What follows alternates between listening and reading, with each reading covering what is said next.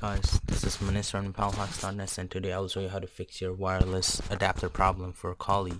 So first of all, open up your terminal and type ifconfig to check if you have internet connection. For this method you do need internet connection using Ethernet cable. So as you can see here I have internet connection. So to check if you have wireless connection, just type iwconfig. So once that's done, as you can see, it says no wireless extension for me. I do have it connected, but it's not just displaying it yet.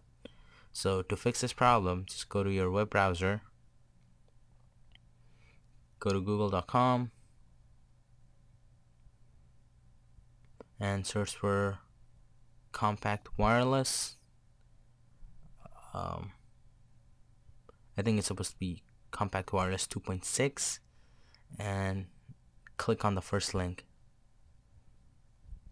After that, scroll down until you see compact wireless June 2010 June 26th, and it should be the first one. So let me just scroll until I get there. As you can see here, it's the first one. So just copy the link and close your web browser after that.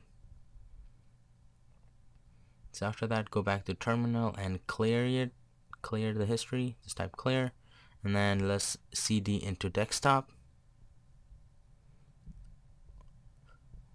Once you go to desktop, let's download the file. So to download the file, just type wget and paste the link of the file and hit return. So it should take a couple of seconds and the file should be in the desktop. As you can see, it's here. So now we just have to extract the files. For that, just type tar/jxvf and then the name of the file, hit return, and then after that let's cd into the folder.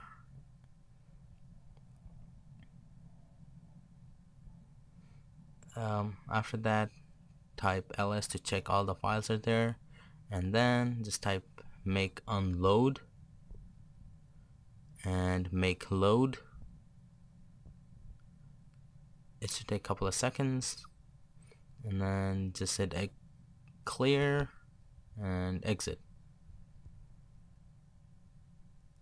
So after that, just type iwconfig in the new terminal, and it should display your the wireless adapters now.